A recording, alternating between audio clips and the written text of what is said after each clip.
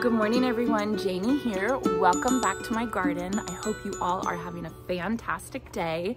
Today is another installment in my Gardening for Beginners series. And today we're gonna talk all about fertilizing. And I just wanted to say real quick before we get on with it, fertilizing can be a touchy subject for a lot of people.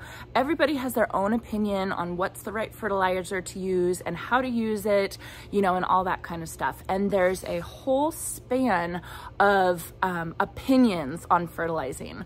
So I just want you all to know that I completely appreciate your opinion. Feel free to share it in the comments below.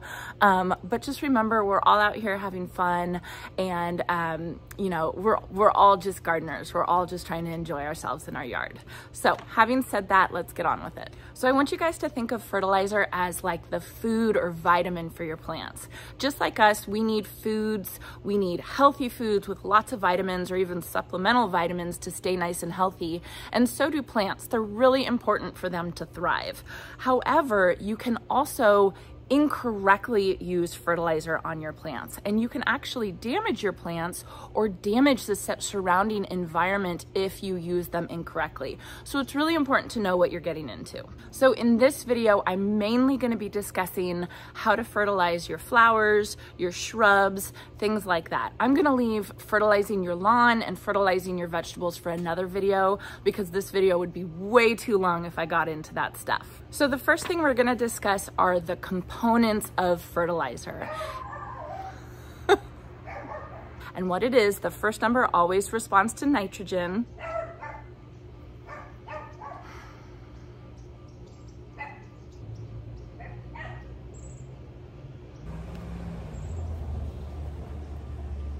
So the first thing we're going to discuss today are the components of fertilizers. Oh my God, George. So next door, they have a new puppy named George. Such a cute, I think you call it a Jack Russell Terrier. But you know, he's learning not to bark now. Every time I come out here to film, sometimes he'll come out and he'll bark at me. So I'm gonna take you guys into the front yard where we don't have a dog barking at us. Okay, so I'm in my front yard now. Hopefully that's a little quieter. He's the cutest little puppy. We love him. My daughters love him. But like I said, he's learning not to bark. So the first thing that I'm going to talk about today are the components of fertilizers. And what I'm talking about are the primary nutrients in fertilizers. And when you get a bag of fertilizer, what you're going to do is you're going to see 3 numbers on the front. And those 3 numbers correspond to the nutrients, the amount of nutrients that are in that bag or that bottle of fertilizer. And the first number corresponds to nitrogen. The second one is phosphorus. And then the third one is potassium. Nitrogen, I want you to think of it as helping the leaf growth. So it helps the leaves grow nice and big and green and beautiful and lush. Phosphorus, the second number that you see on the package, helps the plant with root growth. So that's going to get a really good root system for the plant, and help that plant get nice and healthy and robust and fight against, you know, any bugs or pests or diseases. Then the third number, potassium, that's for overall vitality. So that you have to have potassium for the plant to thrive, and just to be happy. So those are the 3 components. They will come in different levels, different quantities, depending on what type of fertilizer you get. So if you get a starter fertilizer, you're most likely going to have a little bit more phosphorus, because the phosphorus will help with the root system, and that's what you want in a starter fertilizer. So the next thing I want to talk about with fertilizers with you guys is the difference between organic and manufactured fertilizers. So this is where I think that the subject starts getting a little touchy, because some people feel very strongly about the use of organic fertilizers versus manufactured fertilizers. But I want you guys to understand the difference. I don't want you to just go into it thinking I'm not ever allowed to use manufactured fertilizers. And let me tell you why. So organic fertilizers it's not the same as when you go to the store and you buy organic apples or organic lettuce. It doesn't mean the same thing. It just means that it comes from organic matter such as manure or compost or bone meal, right? So it's nothing that, it doesn't come from something that man has made, right? I hope that makes sense to you guys. So organic fertilizers are so fantastic because they actually feed the ecosystem of your soil. They help support the good bugs, they add nutrients, and they overall make your soil better. So organic fertilizers are wonderful. The drawback to organic fertilizers is that it can take some time for them to break down. Organic fertilizers are usually slow release, and they're at the mercy of Mother Nature. So they're gonna break down when they're ready to break down. So if you have a plant that is in dire need of some nutrients, you can't just put organic fertilizers on it and expect it to work in a week or two. You have to be patient, you have to take your time with it, and you have to know that organic fertilizers take a little bit longer than manufactured fertilizers. So that's just something to think about when you're using organic fertilizers. Alternatively, if you look at manufactured fertilizers have been made in factories by men, humans, and they are usually mixed with fillers to make powders or pellets, or grains or anything like that. And they work a lot faster than organic fertilizers. If a plant is in need of some nutrients, you give them some manufactured fertilizer and they're made to work like that. So you're gonna see a noticeable difference on that plant very, very quickly. The drawback to using manufactured fertilizers is that they do not feed the ecosystem. If anything, if you use manufactured fertilizers too much, you might mess with your ecosystem of your garden. You might have a buildup of too many nutrients, and your balances might get a little bit off. The other thing you have to remember is that buildup can cause a buildup of bad chemicals that can actually get into your fruits and your vegetables. So it's something that you really need to think about using if you're using it on edibles or anything that you're going to ingest into your body. So knowing all this about manufactured and organic fertilizers, what should you do? Should you just automatically only use organic fertilizers and just force yourself to be patient? I have decided in my garden, I'm going to use a combination. What I use is I really try and use only organic fertilizers when I'm going to be doing mass fertilizing, like my spring fertilizing or anything on my shrubs or perennials that are going to be there for a long time. I've made the decision that when I plant annuals, which are heavy feeders and need nutrients to survive, I've decided to use manufactured fertilizers on those. I feel like I don't have them all around my garden. My garden is small enough that I don't think that it will really mess with the ecosystem too much, and that's just the decision that I made. I'll show you guys the fertilizers that I've used for the past couple years. I use an organic liquid fertilizer indoors on my house plants, and I love it. I think it works really well, and I found a huge jug of it at Costco just a couple weeks ago. So that is a liquid, fast-acting organic fertilizer that I could possibly start using on my annuals this year. So I'm gonna try it out. I'm gonna see how it is. If I don't like it, I'll just go back to my tried and true manufactured fertilizer, which is Miracle-Gro, because it really gives me the results that I want. And there's kind of no point to plant annuals all over your garden if they're not going to thrive and they're just going to die after a little while. Everyone always asks me how I get my annuals to bloom so profusely and look so healthy, and I really think it's because I use the right fertilizer. There are bugs everywhere. I hope you guys don't see them. So I use organic granular slow release fertilizers such as EB Stone or Espoma Plant Tone on my shrubs and perennials. And then I use the fast acting manufactured powder mix that you spray on the foliar feeding Miracle-Gro on my annuals. So we've gone over the components of fertilizers, and we've gone over organic versus manufactured, which again is a very touchy subject, but it's important to understand what's going on behind that touchy subject. The third thing we're going to talk about today is we're going to talk about the types of applications for fertilizers. And this is where I think I get the most confused because, you never know when you're supposed to fertilize a plant. It's very confusing. You can kind of look one up at a time, but if I could just put it in into groups, it's just a better way for my brain to think. So, so I wanted to share my method with you guys, and hopefully it'll help you out a little bit. I think the best way to divide up the different types of applications of fertilizers are to think of it in 3 different components. 1, the type of fertilizers that you add when you're planting at planting time. So these would be starter fertilizers. I use Blvd Ste Sure Start, and they're the ones that you put in the bottom of the planting hole to feed those baby plants. I would also throw something like bulb tone that you put in the planting hole for your bulbs in with this category, because the idea of these type of fertilizers are to feed the root system of these baby plants. So you have your starter fertilizers, and then second, you have your granular or slow release fertilizers. And these type of fertilizers are the ones that you do 1, 2, maybe 3 applications a year. And I always put these on my shrubs, trees, perennials, things like that. Maybe not such heavy feeders. The third type of fertilizer that I think about and I use are the fast-acting liquid fertilizers. And these are for the plants that need that intense amount of nutrients and food to survive and thrive.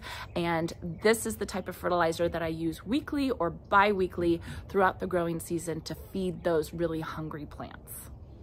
So let me take you through my fertilizing day, and I'll show you how I use all 3 types. So let's go into my greenhouse and I will show you the different types of fertilizer that I have.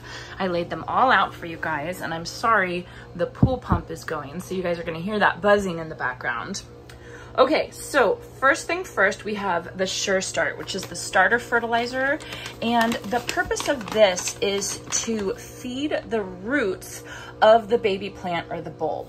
And if you look down here, you can see the numbers, and you have nitrogen, phosphorus, and potassium. And phosphorus actually does not travel very well in soil, right? So basically nitrogen and potassium will move around in the soil with the water and everything like that. And so these two nutrients can get to the roots. However, phosphorus does not move very well in soil. So if you're planting a new plant that does not have a developed root system, that plant is going to have a hard time accessing any phosphorus that's not right up next to that baby root. So if you have a little seedling and it only has 2 roots coming out, 2 small roots coming out, it might lack phosphorus around the area. And a good indicator if your seedling, if your baby plant is lacking phosphorus, is if the leaves turn purple. So if you notice your plant's leaves turning purple, then you know that there's a lack of this phosphorus, and it's most likely because that baby plant does not have enough roots to find enough phosphorus in the soil, and it probably needed to be planted with something like Sure Start. So you can imagine when you dig the hole and you put a pinch of Sure Start or bulb food, right? If you're planting a bulb, and same thing, if you look on the numbers for that, the phosphorus number is the highest. So these have the highest level of phosphorus in the makeup of the fertilizer. So if you dig the hole and then you put a pinch of basically phosphorus heavy fertilizer in, and then you stick the baby plant in, that new plant or new bulb is going to have phosphorus right up against its roots, and it's going to have access to that nutrient, and it's going to be happy and it's going to thrive.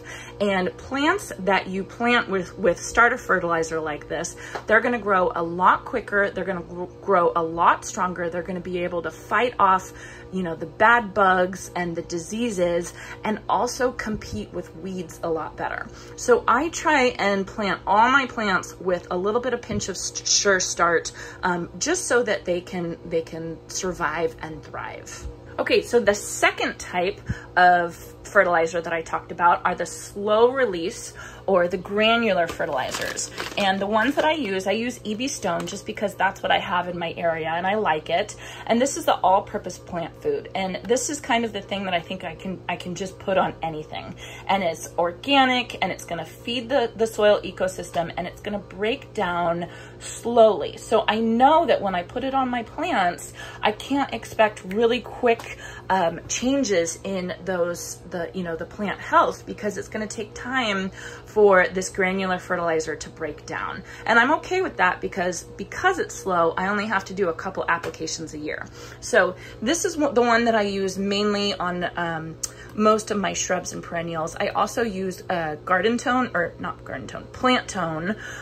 from Espoma. I like that one as well. Now with these granular fertilizers, you can have specific types. You know, you can have ones that are specifically meant for citrus. You can have ones that are specifically meant for azaleas, camellias, and gardenias.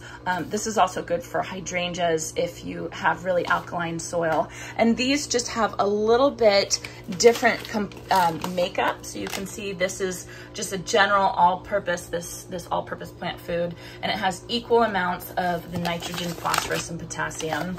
This one has a little bit less of the potassium, and then this one is has more of the nitrogen, so this is really going to emphasize the leaf growth. So, you know, these are just different makeups. I trust the brands to tell me what I need to use. I don't feel like I need to buy specific fertilizers for every single different kind of plant because that could get a little expensive.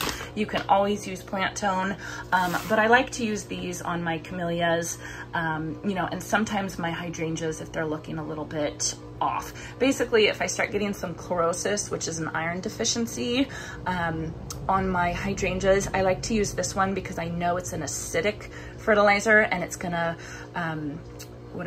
decrease the pH of the soil around it. And so I figure my hydrangeas might like that better. But that is a discussion for another day. Don't pay attention to that. Just pay attention to the fact these are granular fertilizers. They're slow to break down.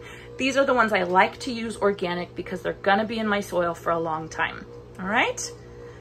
The third type of fertilizer I'll talk about is that fast-acting liquid fertilizer. And here we've got the good old Miracle-Gro, right? And so what I usually use once a week is I pour some of this, a bag of this, into here, and then I spray it on all my annuals. And I see a difference immediately, like within a day or two. Sometimes I'll take a scoop of this and I'll put it in here, and this is what I'm gonna do today with my cool season annuals. I'll put some of these on my my snapdragons that I have in my pots. And, you know, I try not to use very much of this. I definitely don't put this on my food, any type of edibles that I have, but I think that there's a place for this in gardens. And I don't think that we have to villainize Miracle-Gro or manufactured fertilizers, because I think that they work. They do what they need to do. So that is my own opinion. You guys can take from that what you want, but that's what I do. This is what I found at Costco just a couple weeks ago, and this product is what I actually use. I have I think it's called a Pump and Grow. It's a pump. I'll show you a picture of it right now, but I use this for my houseplants and they love it. And I didn't, you know, one of the reasons why I like Miracle-Gro is that it's cheap and it's super accessible. But if they're gonna sell this at Costco, my goodness, I might think about trying it. So I think on a couple of my super petunias, I might try this product, and it does say that you can pour some of it into one of these things, which you just hook up to your hose, and you know, and use that on my annuals, and I'll see how they do. I'll compare it to when I use the Miracle-Gro. So that'll be an interesting trial this year. Let me know if any of you use this on your annuals, and let me know how you guys like it. Okay, so now I'll show you guys actually using some of the fertilizers today. So the first one I'm gonna start off with is I'm gonna start off with my starter fertilizer, and I'm actually gonna plant one of these purple hyacinth beans that I grew from seed just a couple weeks ago. These guys are going crazy.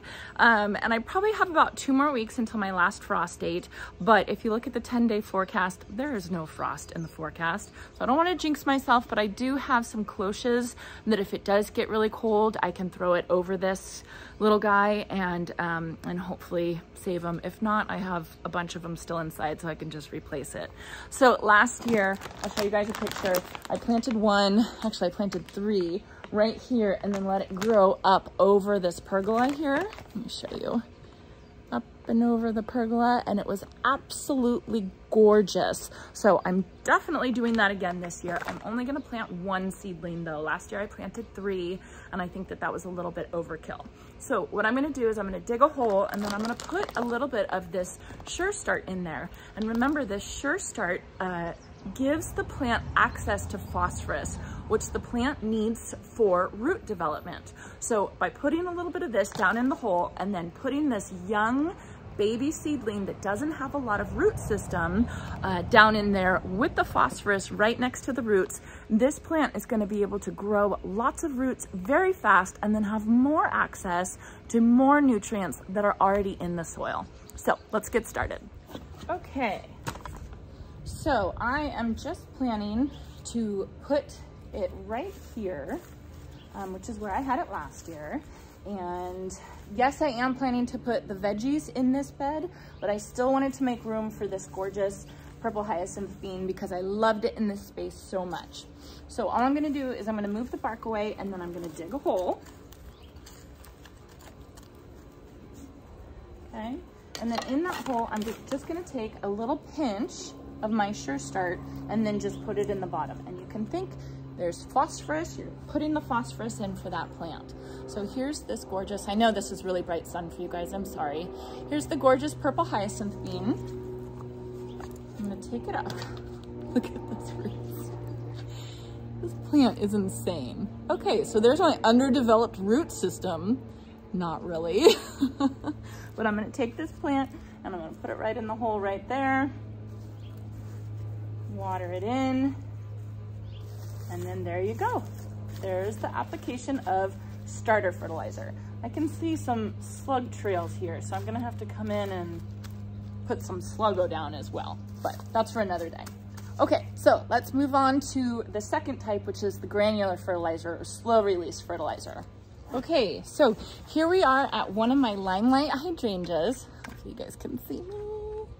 One of my limelight hydrangeas in my backyard, and you can see it's got little buds on it, but it hasn't really started yet. I'm probably a week early for doing this, but I wanted to do this for the video. So don't pay attention to the gross rocks that are around here. Jason and I are working on getting the rocks out, and then we're gonna put nice clean black mulch here, but we're working on that right now. So all I'm gonna do, you know, is you're gonna pull back away whatever ground cover you have. You don't have to do that if you watch the video from Jim Putnam. He just, you know, throws the fertilizer on and I love it. But I'm gonna, you know, I usually kind of move it back just a little bit and then kind of try and clean up the area. Probably should have done that before I started filming. Okay, and then I don't even measure with this stuff. All I do is I take it and I just put it all the way around. Just like that.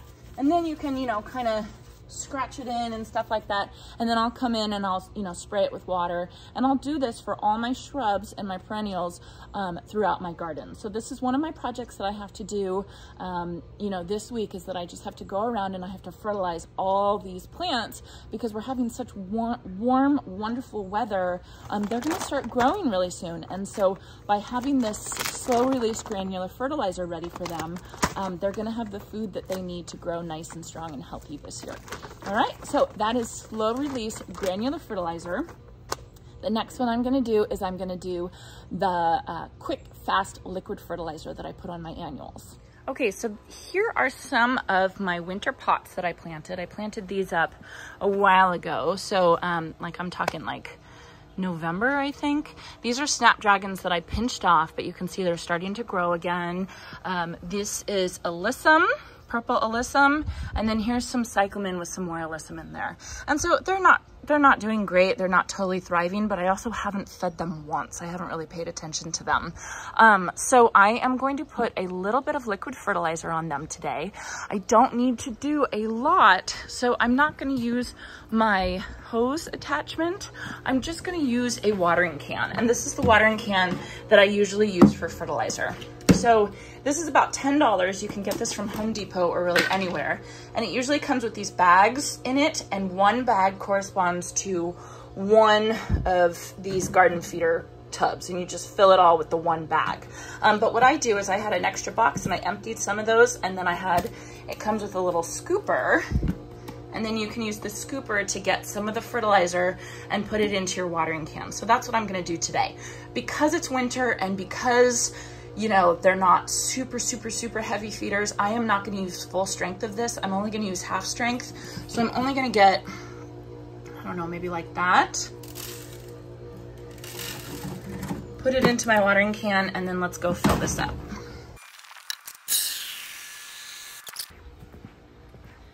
All right, and this Miracle-Gro is a foliar fertilizer, which means the plant is going to take the nutrients in through its leaves. So you want to go ahead and you just want to pour it on right on top of the leaves. You don't have to worry about getting it down to the roots or anything like that, because Miracle-Gro is gonna be absorbed right through the leaves. So I'm just gonna go ahead and do this. Hard to do with one hand. Let me put the camera on the tripod. Hold on. Okay, that's better. Okay, so I'm just gonna water all over. And in just a couple days, these annuals are gonna thank me. They're gonna start blooming their little heads off. I'm gonna go get these pots over here.